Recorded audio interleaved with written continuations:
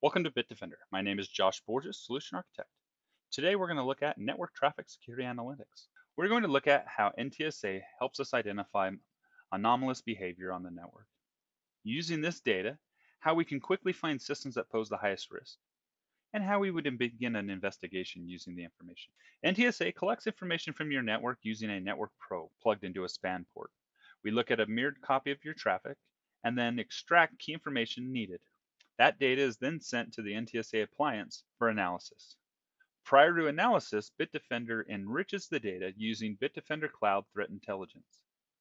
This is information collected from over 500 million devices globally. This enriched data is then analyzed and alerts are generated for malicious behavior. That is then presented for security analysts to be able to investigate further. Jumping into the console, we land on the dashboard. The top dashboard shows us all of the latest level 1 alerts. All alerts collected are categorized as either threat level 1 through 5, 1 being the most critical and riskiest, and 5 being the least risky to the environment. From here, we can jump into our alerts history and see a collection of all the alerts ever collected. From there, we can then filter down based on the alert types we want to look at. It could be a level 1, 2, 3, or 4 plus.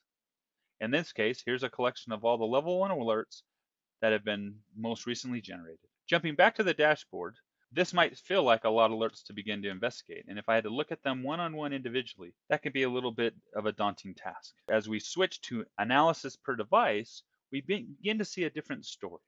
Now we're able to categorize endpoints based on IP address and host name, and look at the systems that pose the highest risk based on the number of alerts they're generating within our environment. From here, I can then select a specific system and look at the alerts that are causing it to be the riskiest to our environment. From here, I can then click on a specific alert and begin my investigation of what's happening here. In this case, it says bad hood. By selecting IntelliTriage details, I can get a little bit more description on what a bad hood is.